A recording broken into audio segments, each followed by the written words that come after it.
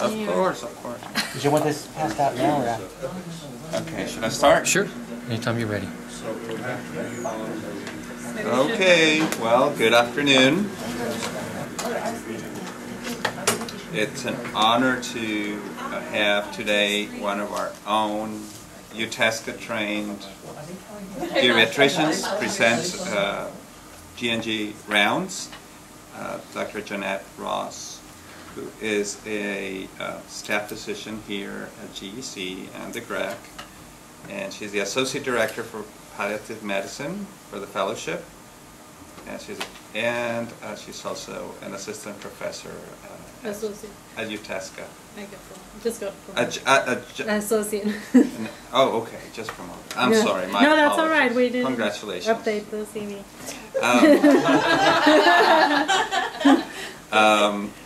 Dr. Ross is going to talk about social media and healthcare, and the use of multimedia to enhance education in palliative medicine. Thank you. Thank you. It's an honor to be here. Thank you for inviting me. No, seriously, I'm glad to talk to you about social media. It has been kind of like a passion, and I hope to get all of you enthusiastic enough to at least dip in, get an account. I probably, how many people have Facebook accounts? Debbie. Okay, how about Twitter? How many people have Twitter accounts? Oh, okay. A YouTube channel or account? YouTube. YouTube, okay. So, do you know about this thing called PATH? No? Sermo? Have you heard about Sermo? No? It's like a physician-only... Sermo? Sermo. Yeah, they have to verify you're a doctor, and you can... It was... I don't know, I logged in just to see what it was, but... There was some comments that I found a little bit disturbing, because it's just kind of like... venting, just a lot of venting there, and I was like, ooh. I guess healthcare. Yeah. Well, and patients that get angry. But anyway, as you can see there, for the objectives for the session is to define what social media is and describes the most common available forms. There's lots of forms, and each day more things come up. There's a new thing called PATH. My niece was telling me about that you can only do. It's only for your closest 150 friends. Because she has like like 800 friends in Facebook, but so she needs a smaller thing. So PATH, okay. Or you could just PATH, P-A-T-H, yeah. Anyway, so I'm just gonna narrow it down to those that you see there: Facebook, Twitter, YouTube, and then talk a little bit about the blogs, because I hope to get you at least reading some of the blogs, and then I'll tell you some ways about how social media can impact healthcare, and then the potential pitfalls when you're participating in social media. So as I was telling you, look at all those options there for, those are all social media. So let's plug it down a little bit. So what is social media? So they're internet-based tools for creating, sharing, and discussing information. So this is remember when we had internet first in the 90s, what you would do is you would go to the website and you would like find your information, and that was Web 1.0, and you would look up the address or you would look up whatever you need. But we're in the era of Web 2.0, where we are not only going to the internet to look up information, we are actually generating information. So if you want to know what I have for breakfast and I post it on Facebook, I'm generating that. But I can also generate some more interesting things. But so there's these tools that we can use to share information, and we can create information, and it's just being a whole set of other ways that we can share information besides the traditional ones. So if we think about social networking and how it impact can have, and is everybody familiar with the 6 degrees of separation experiment, where there's this thing that Kevin Bacon, the actor, said, oh, I bet you within 6 degrees of separation I know everybody in Hollywood, and then there's this thing that goes backwards, that if you get to 6 degrees, you probably know somebody that knows Kevin Bacon So that's kind of, if we're thinking, this was originally, if I turn the mouse on, oops. This was originally thought for fax machines. So if you have 2 fax machines and you're connected, but if you have 5 fax machines and you're connected, that's a bigger network. But if this is, you have all these users and look at all the connections you have, then you're more likely to have the friend of a friend of a friend that, you get connected and you interact. Of course, if you are just on Facebook and you don't post anything or you don't have any friends, then that kind of loses its connectedness. But you can increase the connectedness if you have the number of users and how connected you are. So I'm gonna start talking about Facebook. That's the one that probably most people know. And it was launched in 2004. Initially, it was for college students. If you all saw the movie Social Network, you know the story. But right now, there's more than 800 million active users, and I got that from their Facebook statistics page. And there's about 200 million people access the Facebook via their mobile device, and these are also the people that wake up in the morning and one of the first things that they do before they get out of bed is like update their status or see what their friends did or not. And they spend a lot of time on it, but the people that are active users, they log in pretty much every day, and this is how much data is, humongous amount of data and photos and information is downloaded in the Facebook. Come on in, there's some chairs here. Okay, thanks. So if you think about it, if Facebook was a country, would be the 3rd most populated country in the world. So only India and China. So maybe if you think of it as a language and knowing a culture, maybe you can't learn Chinese, you can learn Facebook, right? You should at least be familiar with it. This social media that I'm discussing now, you need to be at least familiar with. I'm gonna. Okay, how about that? It's a little bit bigger. That's good. Thank you. And then there's also the myth, Facebook is just for young people. Well, guess what? It's not just for kids and young people. Look at who is the newest growing people. The 30 and older group is the newest people that are joining now Facebook. This is not just for kids and young people anymore. And this is some statistics of the average user. The average user has 130 friends, and they have liked about 80 pages, and they spend more than 50, roughly an hour a day on Facebook each day. So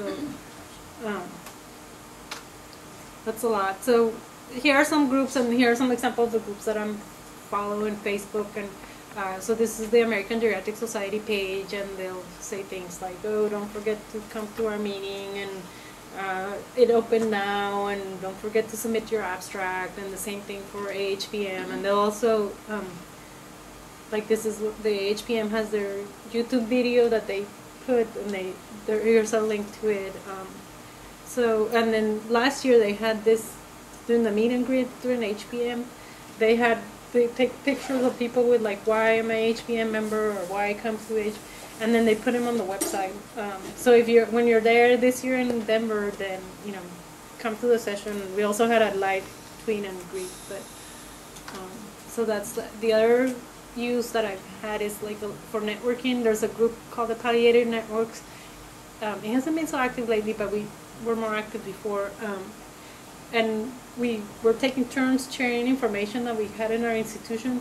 So I shared our paint card there, and somebody in New Jersey said, hey, that paint card is great, can we use it? And I said, sure. So they used it to teach some nurses in New Jersey, about 80 nurses in New Jersey. I'm like, okay, well, and this is something that would have not happened had I not shared that. So, I'm also about that, we spend all this time creating a great product. I want more people to use it, and this is, has been one of the sources where we can kind of advertise or put our resources there to use.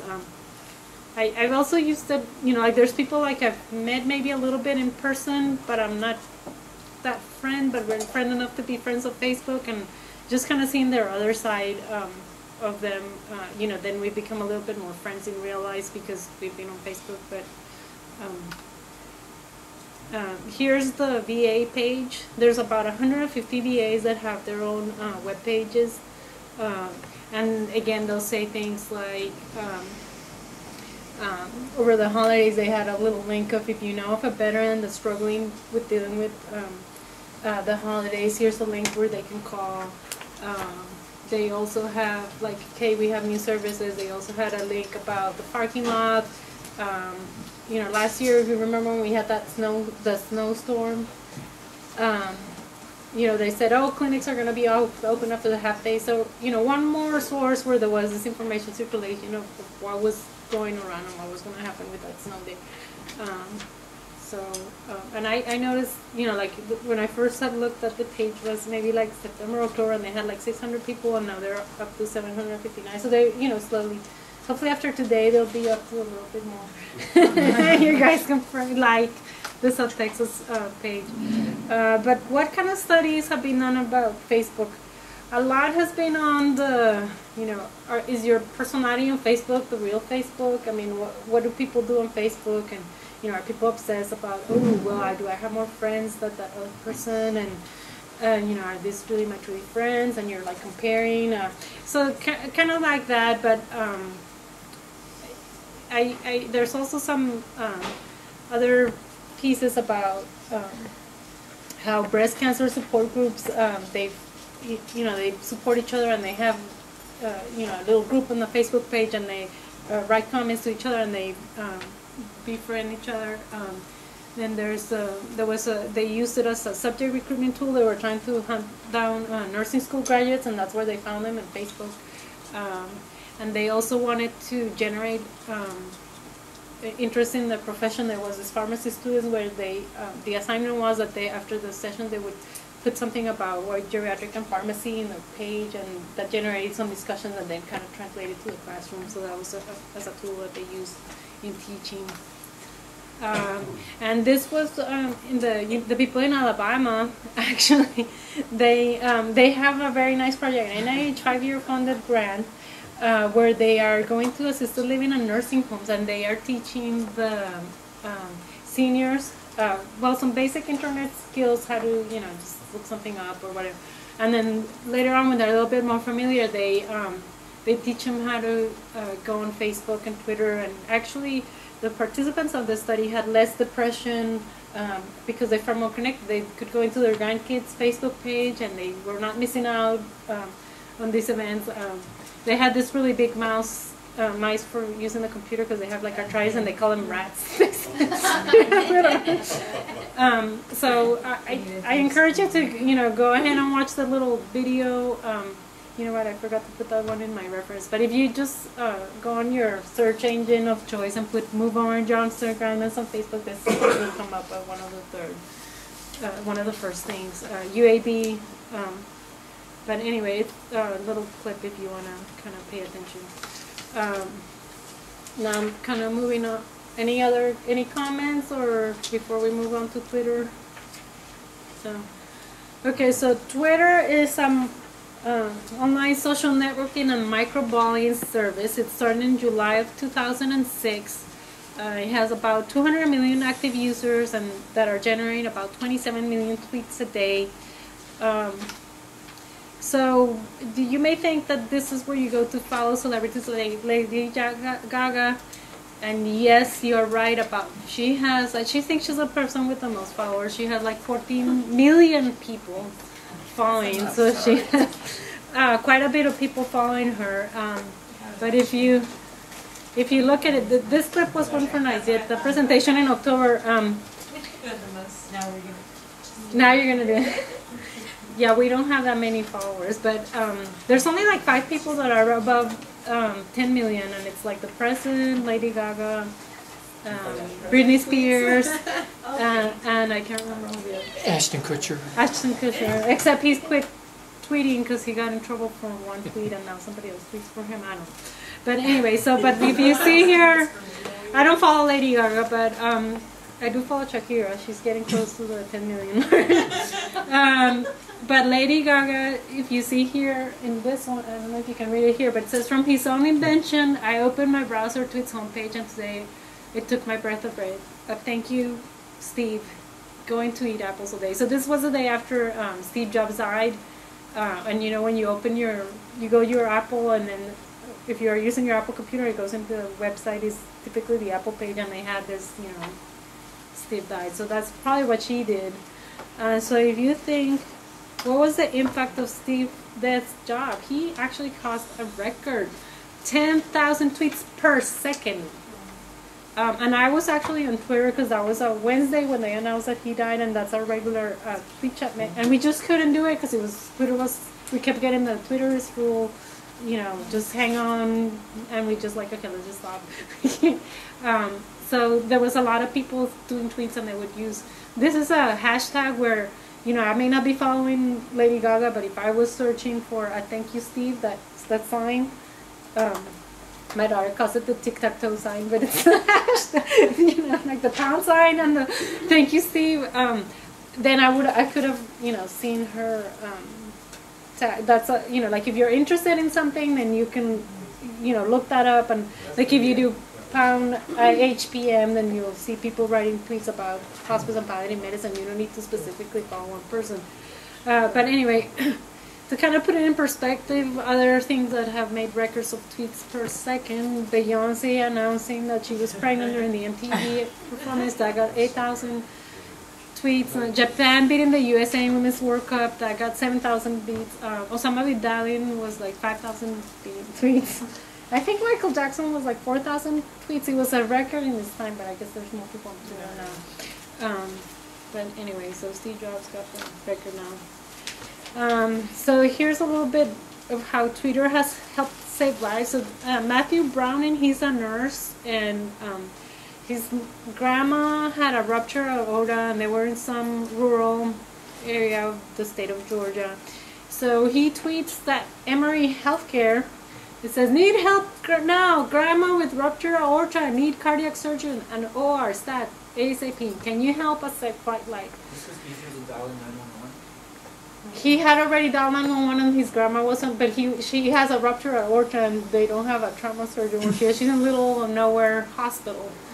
But somebody's monitoring at Emory Healthcare, and they respond, Matthew Marion, call 911 or transfer the service. I mean, and you don't see the whole thing, but you can, if you again do search can Twitter help save lives, you'll get to the article that explains to you exactly what happened. But anyway, so basically 17 minutes later, they've given him a transfer number, and they've got acceptance, and they got flight light going on, and then his grandma is on his way to Emory. So anyway, so here's one way. I don't think we monitor that many Twitter accounts to have that kind of response. I don't know. I didn't. The article didn't say. I think she did, but so here are some how you can use Twitter for professional interest. You could see what people or organizations are doing. Like there's the Mount Sinai Palliative Care Team has a Twitter account. AHPM has a Twitter account, Red Cross, whatever, organization. There's several VAs. I actually follow the VA one, and they post interesting tweets, with information with veterans. And we have one that's specific for something. Do we have a Twitter? UTESCA? No. Does the palliative care team? No. At See Dead People. I see that people. Yeah, I don't think that would be a very good handle. Well, no, because like when I tweet, I'm tweeting as Janet Ross. I'm not tweeting as VA or UTESCA because nobody has, I don't have I'm not assigned to be the official voice of, any of the institutions. So I'm just Janet Ross. So, but anyway, so when I first joined, I joined because I wanted to follow Diane Meyer, and there was something about Diane Meyer's tweeting. And for those who don't know, she's a geriatrician and palliative medicine specialist, and she's really, if we want to have a true celebrity in our specialty, she's one of them. So that's what I started doing, and then I started seeing like she would tweet other people, and then I got into Christian Sinclair. Okay, let's follow him, and then I was also following Ty Meyer, who graduated from our program. And they were saying this thing, Wednesday, I'm doing tweet chat. And so I called Ty, I'm like, what's this tweet chat thing? And how do you do it? And so anyway, so that's kind of how I got involved. And I mostly participate in the tweet chats. I don't generate a lot of content, but I mean, really what Twitter is kind of like a headline. It's kind of like when you see in the newspaper, like, we saw this, and then it's a link to, well, go to this website, go to this blog, go to this article.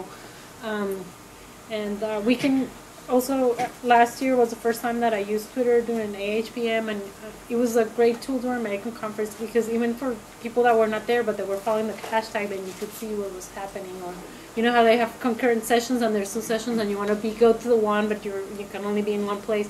So I still will get, you know, information from this other session because somebody was there tweeting. So it was interesting. Twitter has also used a research. I'll tell you a little bit more about it later. But this is like Diane Myers. She's got like 2,400 followers. So she's not, just a little bit far from Lady Gaga, but she's kind of close to our stars. And she hasn't been tweeting as much lately.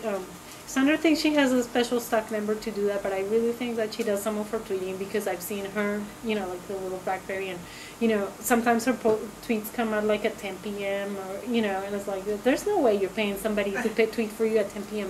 That's got to be her. I mean, and then, so this is Kristen Sinclair, so if you want to follow somebody, he's a palliative medicine specialist, and he is the editor of the PalliMed blog. And he is kind of like he's like a rock star, because he's, you know, like, he's got 16,000 tweets. I mean, if you think that, you know, multiply that by 140 characters, that's a whole book or even more.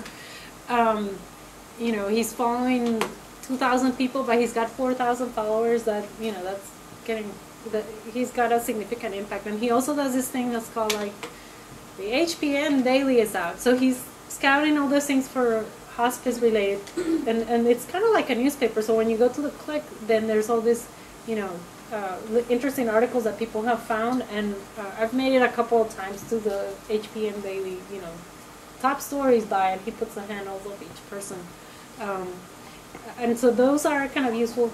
You find this useful information. And then here's a person I started following recently. She's Dini Aurora. I guess if you're a medical educator, she's doctor in Chicago, and her interest is in resident supervision, and she has her own blog too about future doctors, and she was sharing about this meeting where they were tweeting, and I found her posts are useful, so that's another person I follow. So you, as future doctors or people teaching future, that, you know, be somebody to interest. Here are some statistics about Twitter. I think HPM has a, you know, big handle on how many people are tweeting, because I tweeted at ADS and there was not that many people tweeting. but at HPM, if you see the numbers, when they first started tweeting in 2009, there was only like 224 tweets, so that's not very much. But in 2011, there was almost 3,000 tweets, so a little bit more than one per participant, you know, the people at the meeting. And that was in Vancouver. We had to pay extra money for the internet, so I'm suspecting that this year, when the internet is going to be free in the convention center in Denver, that we're going to have a lot more tweets. But also the number of people that are contributing. I mean, a lot of people in 2011. And so then this is kind of like my notes. What became my notes from, so if you see a tweet, you're like, there's a little button that's like a star, and it says favorite. So I save those, and so if there's something I see and I like, then I favorite it, and then I can come back later and look at it and be under my favorites. So, you know, like, this is some notes of what somebody said in a session about communication. And then here is like, here's the link. Here's the link of this article, this poem that was cited by this person. So they kind of became like my notes. I think Dini Aurora had a nice quote about what Twitter was like, and she said, describe Twitter like being a big cocktail party where you're just kind of dipping in different sections, and you don't feel like you have to talk to everybody, but if you're like just kind of like, okay, well, I'm interested in this medical education or biomedicine, or what you're tweeting, then you can kind of follow that or not. Like, depends. When I'm too busy, I don't have time to be following, and it's okay. But anyway, so a little bit of the tweet chat. It started in July 2010. It's on Wednesdays at 8 Central Time. and it's been growing rapidly. Actually, like I was one of the, one people that were constant, and actually lately I haven't been going, but it's still a lot of people are regulars. So if you can see the statistics of the HPM health tag, obviously this was the day that had the most was the Wednesday, so that's why it has the higher peak. So this is, well, the way I do a tweet chat, I go to this website, it's called tweetchat.com, and you put here, once you log in with your Twitter ID, or you can put a hashtag, but then you can't comment if you don't want to put an account. But like here, I would put here's the pound sign already, so you just put HPM. So that's kind of like assigning a classroom, like, so we're all seeing the HPM classroom. And so then the way it goes, somebody is the moderator, and the example I have here, that's one time that I was hosting. So there's a code, I put like T1 means topic 1. So because, we're short on characters, so we have to kind of abbreviate. So T1, so that means, so I suggested, well, do terminally ill people who are full code get treated differently from those who are DNR? And then, so then this person says, T1, great question. Sometimes I feel like the folks that are somewhat impatient with the guys who are full code. Then here's somebody who's like a lay person who's like, I don't know what you're talking about, And so it's a very, very group. We have some people are doctors, nurses, social workers, and we also have some people that are caregivers, like, these people.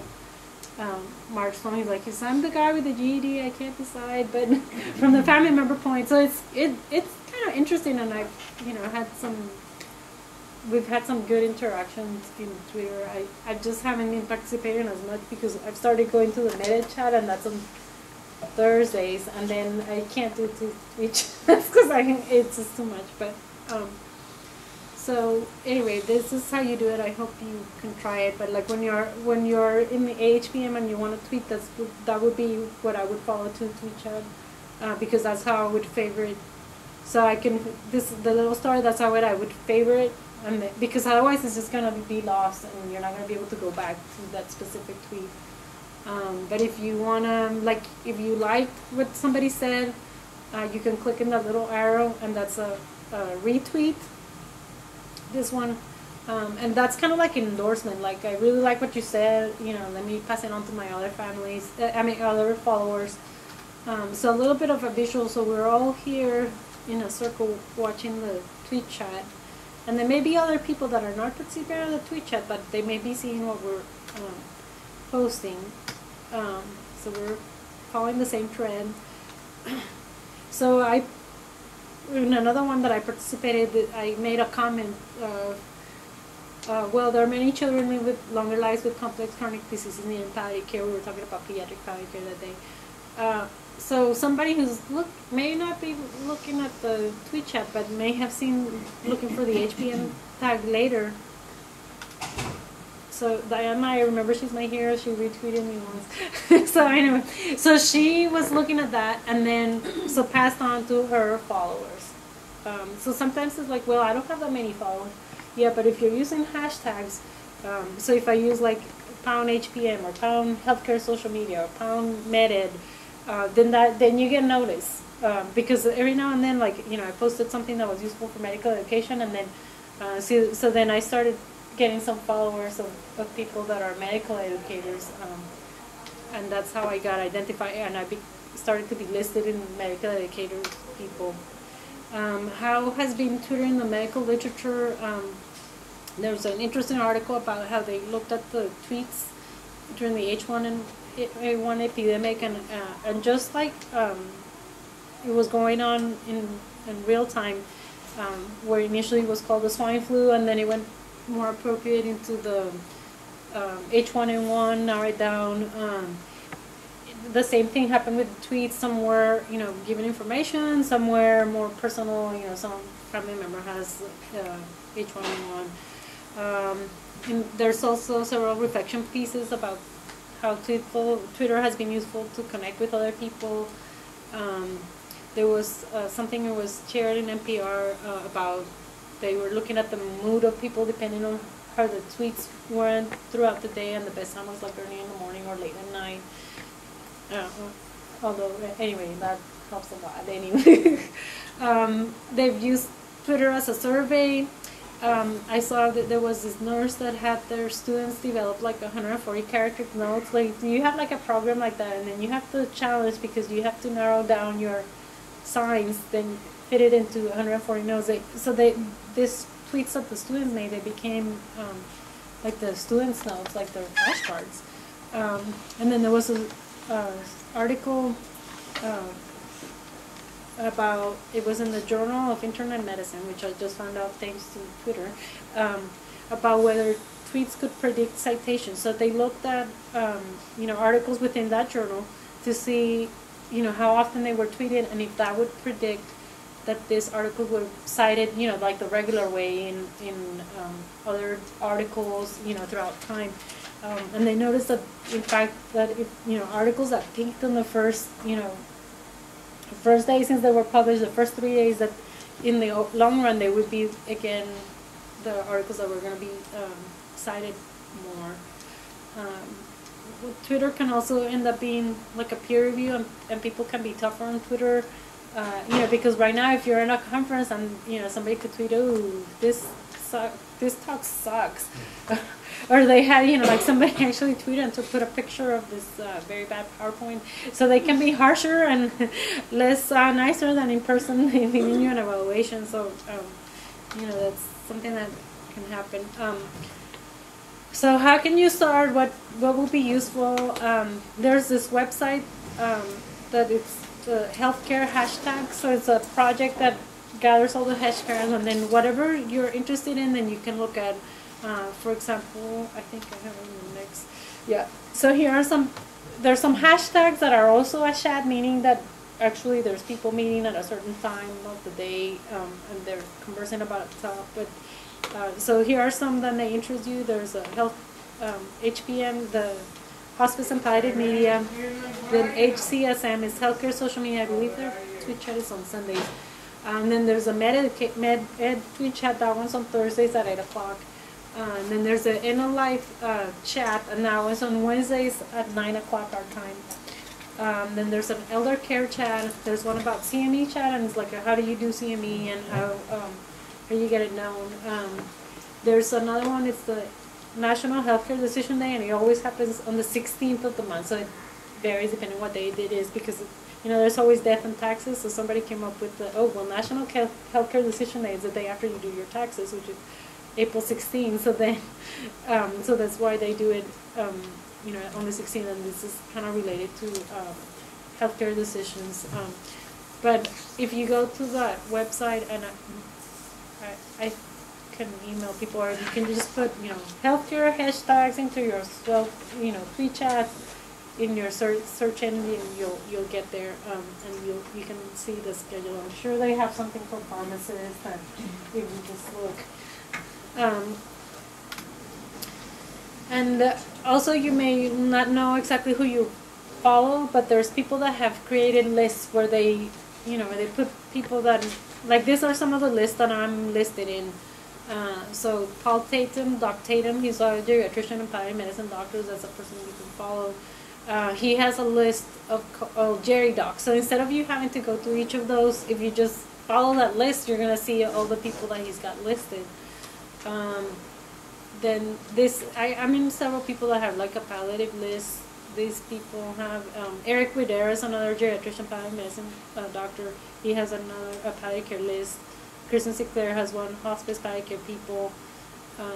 Then Luke, a librarian. This is our librarian here at UTESCA, and he found me because when I was introducing me in the tweet chat, I would say, oh, I work at UTESCA. I use the pound, and that's how he follows that pound, and he noticed me. And anyway, so that's how he found me. And when I presented Family Medicine Grand Rounds back in October, I'm like, well, who knows? I'll tweet about it since it's live streamed. So I tweeted about it, and I put a couple of hashtags. Well, he retweeted me, and one of his followers was a lady in Indiana, some librarian, And then she tweeted, "Oh, watching that Janet Ross present family medicine rounds." I'm like, "Oh, okay." So there's somebody I don't know that was, follow this link and was watching me in cyberspace, and I wasn't even aware. So this is how you can give yourself more power if you start tweeting, people will come and people will notice you. Just kind of have to go and use the hashtags. Any other comments about Twitter? I spent a lot. So when you're talking about the general categories, like when you said like the pound and the HPM category, do you have to put that in the tweet that you post for other people to? Yeah, for other people to see. To look at that if they're following like Pound HPM or whatever it is. Oh, okay. Yes. Okay. And I have, if you don't, then there's not a way that other people just looking will see that. Then you're only your whatever followers you have, and I don't have that many. I have 150 or something, but they're not.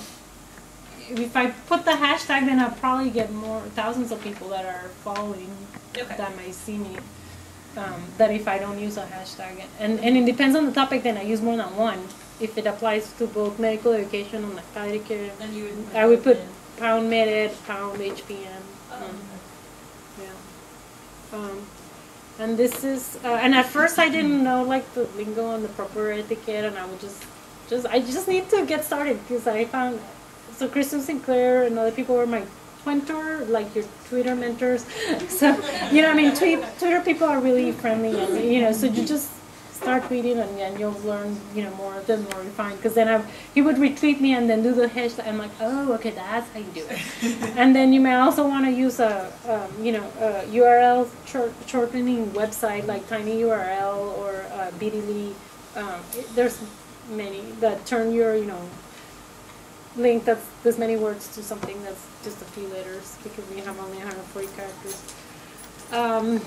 So YouTube, it's a video sharing website. It started in 2005 as a pilot, February, and in November 2005 more open to the people. The requirement is that it has to be a video that you created or your friends, and that you have the rights to use it, that it's less than 15 minutes. And really most of the content they have is user uploaded. Again, the user is not just young people. It's kind of evenly distributed with different age groups, and again, the older group is the growing one. This is how many videos uploaded to YouTube every minute, 24 hours, and it's just amazing. So yes, you may think that's a place where you go to see the babies dancing, teenage. There's this one about the little baby following that Lady Gaga and dancing. And this one, Charlie Bit My Finger, again, it's something ridiculous, like 8 million views, I can't remember. Anyway, you can look it in your first time. But there's other stuff. The CDC has their own channel that's interesting. Here are the life before death videos. That's something that we should look at as HPM. They have like 50 videos about what it is. Like every week they would come up with one new one, and that was what they were doing last year, about what it is to be in pain and not have access to pain medicine, or about living with serious illness. And they're all, short clips, but they're very well done. Here's this support You're Sick, You're Serious. That's the one with the American Academy of Palliative Medicine. And then I think I've shown most of those, the opioid dysmotility one. That's the one with the Jerry Ball people. So, there's different kind of stuff, and some it's more educative. This is what University Health System has. They have a channel, and so I don't know, for the people at university, may want to think about doing a little patient interview and a little success story with a palliative care patient. I think, we could probably do it here, but we have to kind of figure out more of the legal implication, make sure we can have representation. They also have this, university system has this, Mrs. Munoz says, and she has advice on put sunscreen and stuff like that. Although they're not that viewed. I mean, that one had only 63 views, and so I guess they need to do a little bit more promoting so people can see the videos. So as far as the medical study that I found on YouTube, there was one where they looked at cancer, breast cancer, and they found about 35 videos that had like different narratives about what it was like to be diagnosed with breast cancer, dealing with the healthcare system. So you know, people are reaching out and putting their own information or putting their, you know, there's a lot of people that are seriously ill of men and they are putting their videos. And one of the videos that has been going on, you know, that's like one of the high circulated videos on YouTube right now, was this boy that was like 16 years old and he had a congenital heart condition and he died in, I think he was from Austin, and he died like 2 weeks ago maybe, and he, like 2 days before he died, we put a little video where he's putting, yeah, Bridlow, where he's putting little things of, and it's all just little cards. So there's a lot of people that have serious illness and they're kind of broadcasting all what it's like.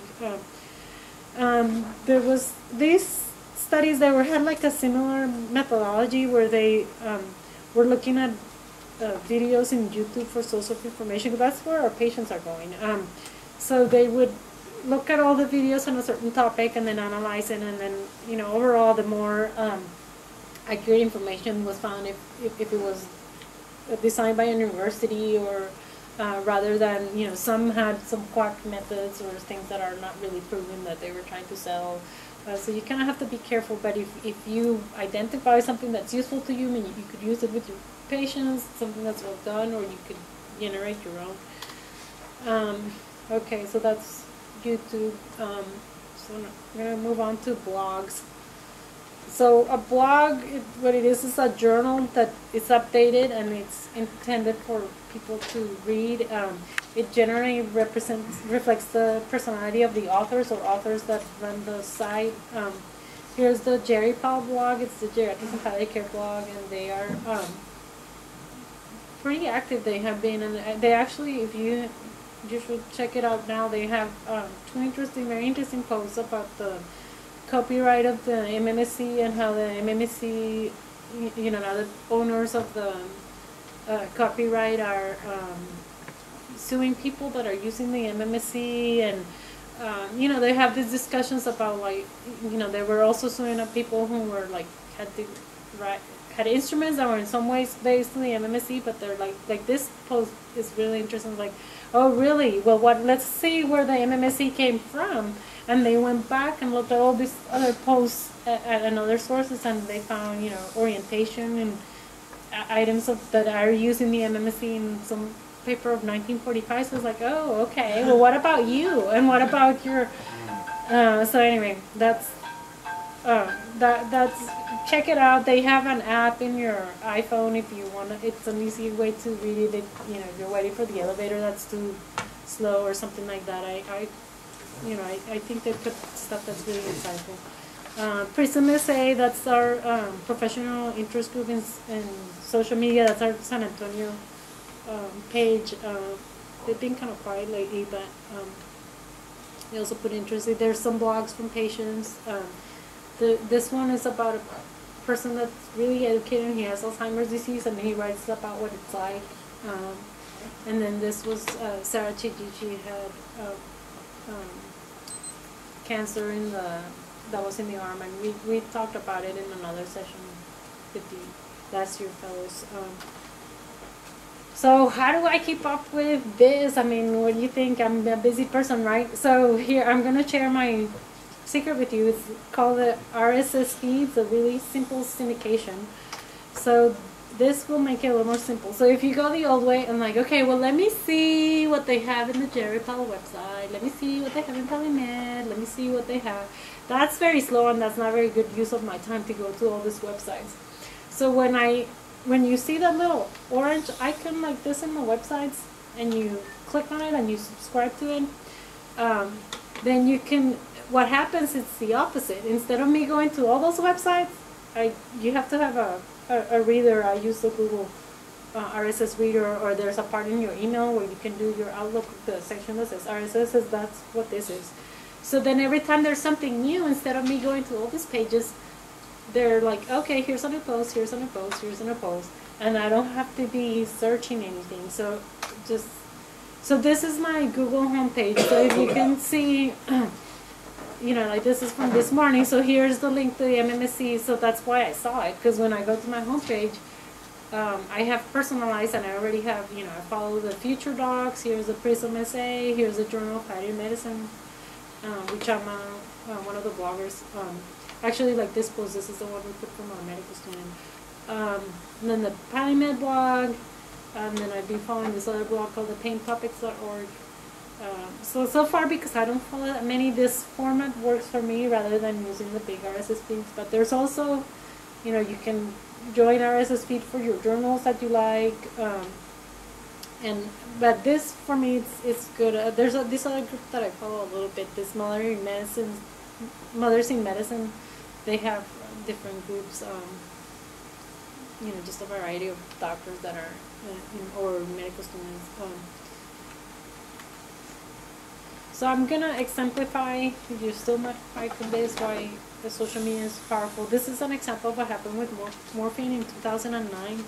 So here's the FDA put the little obscure announcement about, okay, well, we're gonna halt the marketing of certain drugs, and among us was our beloved concentrated morphine, because they hadn't done the full detailed studies to prove their efficiency, even though, you know, we've been using it all the time and we knew that they were effective, that we didn't really have all the information. So they said, this was March 31st, okay, well, as of June 2nd, that's going to stop. And fortunately, somebody saw it and posted on Facebook, hey, all you hospice and medical courts, what are your thoughts about this? And it's like, here's the link, and well, what is this going on? Oh my gosh, things are gonna change. You know, and somebody puts it on Twitter too. I just saw an advisory that said that other unapproved opioids are being withdrawn from the market. And again, it got retweeted, and so, you know, a lot of people were noticing this link. Then they put, you know, within 12 hours, there's a blog on the PalliMed website about the FDA shocked the hospice world, no more rocks and all. So this is kind of what happened. On March 31st, there's an announcement. There's maybe something in the mail. There's some RSS feed. People noticed. It's on Twitter, Facebook, PalliMed. So these people that noticed, they're all writing letters, writing emails, on the phone, communicating also with AHPM and the HPNA, which is the Association for the Nurses. So they all get together, communicate with Congress, they communicate with the FDA. There's a Facebook group on Let's Keep Morphine On. So by April 9, the FDA reverses the calling. Now, yeah, let's go back a little bit. Say it was in 2009. Let's say it would have been 5 years earlier, 2004. Well, there's not that many. Twitter didn't exist, PalliMed didn't exist. You know, would have this happened? Yeah, but how long would have been taken? You know, maybe it would have gone into June, and it's like, oh wait, why don't we have any more morphine? And then that would have happened much later. But I think that social media did play a, you know, role on how this happens sooner.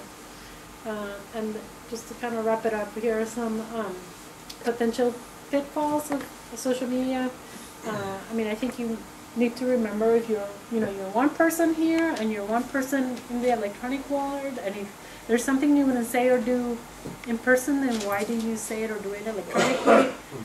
You know, people unemployable because they put stuff in their Facebook page and that was inappropriate, like drinking or whatever. And I know there's several, like, medical schools or, you know, residencies that they search the candidates Facebook page to see if there's anything inappropriate. And I was reading a post about a student that was saying, noticing that her friends were changing their, you know, putting a nice profile picture or changing the, you know, it used to be at first everybody had their page that was insecure, but now most people have their page secure, but at least, you know, your profile page has to be nice.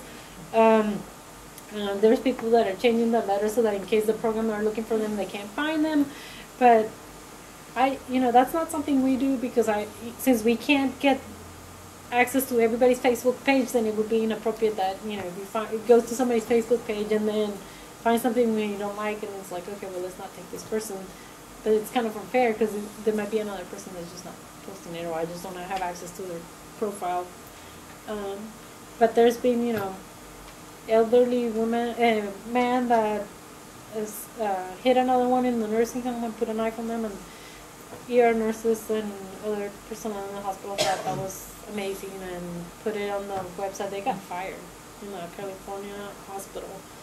So I mean, you have to have sense. I mean, and just because you own your iPhone or whatever, you just can't take pictures of patients just where you are, because you. And here's an article in JAMA. I was kind of looking at the, you know, what the concept of the medical student was, and you know, a lot of medical schools don't have specific policies for social media, and the ones that do probably have some that are restricted. But you know, people have gotten in trouble with their problems for putting that. Well, also a famous case about a nurse that put a picture of her on a placenta, and that also she's not a nursing student anymore. And it's like some of these things are like common sense, but I guess it's not common sense for some people. There was this other study about physicians on Twitter. So they looked at, you know, doctors that identified themselves as doctor on Twitter, and they had at least 500 followers and at least 20 tweets. And you know, this is kind of what they did, and then they analyzed the tweets, and so, you know, there were about 3% of the tweets that were unprofessional.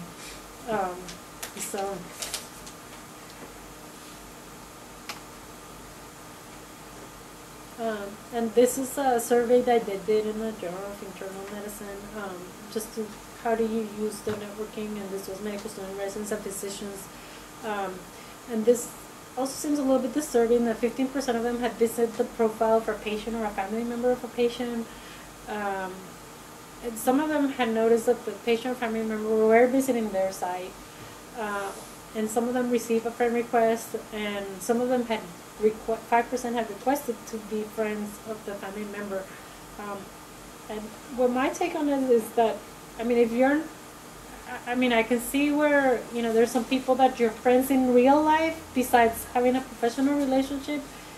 Well, then maybe you could friend them. But if you're not, I mean, if you're not real friends in real life, then why would you friend them online? I mean, that seems awkward to me. But anyway.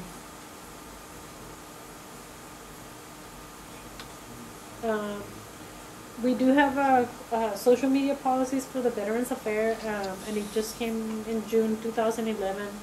And it's actually pretty encouraging of people to, you know, use social networks, use it responsibly, and that, you know, unless you are officially, you know, if you're not the official South Texas veteran, you know, person running the account of the, you really can't comment at all. All your comments are your own. There's another AMA policy. It's kind of vague, but it's there. There's a healthcare blogger code of ethics. The UTESCA Graduate Medical Education has a policy, so you guys may want to check it because you're bound by it. So here are some tips of how to avoid HIPAA violation. Don't talk about patients. That's just easier if you want to talk about patients. There was this doctor, I think she was like an ER doctor. She didn't mention any of the patient's HIPAA identifiers, but she mentioned enough details about this patient that somebody else figured out who she was talking about, and she got suspended by the board of Rhode Island. I mean, so seriously, this is not the arena where you're going to discuss your patient. So don't give medical advice because, you know, it's hard. You don't really know these patients. But don't be anonymous, because when you're anonymous, you think you have this protection. But if you're just you, I mean, you're only seeing one Janet Ross. The same one that you see here is the same one you see online. So don't, you know, so just be, you know, just don't be anonymous, because that gives you a shield that you don't really have, and they could still find who you are. There was another funny story about this Dr. Anonymous that was blogging during his trial. Well, the other attorney figured out who this person was, and then guess how the case went. So, anyways, but so if you wouldn't say it in the cafeteria near a big table of patients and their family, well, don't put it online, because it's an even bigger table with a bigger lot more people. If you put it out there, somebody is gonna see it. So anyway. So social media and networking is all around you. Everybody, patients and providers are using social media and everything's happening, and how are you getting involved? This is just the beginning. And I thank you. Let me know if you have any questions. Phil has one. And there's lots of ways that you can get a hold of me. But I don't, I mean, on Facebook, it's more, I just do more personal stuff and keep pictures of my children, and it's not nothing, you know, so I keep that more for, you know. How much time per day do you spend with this stuff? You. Me? I don't know, it kind of varies because in the, you know, like in the weekends I spend more time, like that's when I go more on Twitter. I would say probably half hour, 45 minutes a day, because I would, you know, like I when I get home, you know, I just do it on my phone. It's just so easy because any moment that I'm like, you know, cafeteria line, yeah. It's because it's on my mobile device, but and then, you know, I may read, it depends if there's a blog post, then I may read that. But about 30 minutes on a regular work day, and then in the weekend more, maybe an hour, 2 hours. I don't know, I mean, I have some connections and networking and, you know, that I wouldn't have if I didn't participate. And I don't know, like the tweet chat, I mean, I think we have relevant discussions, and then, you know, like several times, like before I had to give a talk or something, I would post things on there, and then I got some interesting response, like, wow, hey, I hadn't thought about that. You know, just a nice sounding board, and then, you know, people I would have not met had I not been in the networking.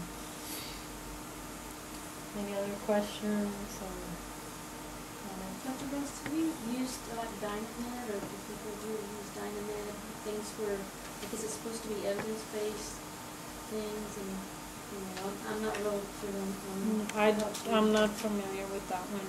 There's just so many things out there, I mean, that I just, no, I just limit myself. Mostly Facebook and Twitter is what I do. In Twitter I get more of the professional things. I mean, Facebook is more socializing. I mean, a little bit of the, you know, same links, and, you know, if I find something interesting, I mean, like I put links like, you know, 93-year-old woman that thinks yoga is still, you know, stuff like that. I, you know, if I see a story like that, I may share it in both places. But I mean, Facebook I do more mostly personal, a little bit professional, but mostly personal. I mean, I'm like LinkedIn. That's supposed to be more like a professional Facebook. But I mean, I'm in there and I go there a little bit, but I don't interact as much. I mean, I'm not like actively posting stuff there. I don't know.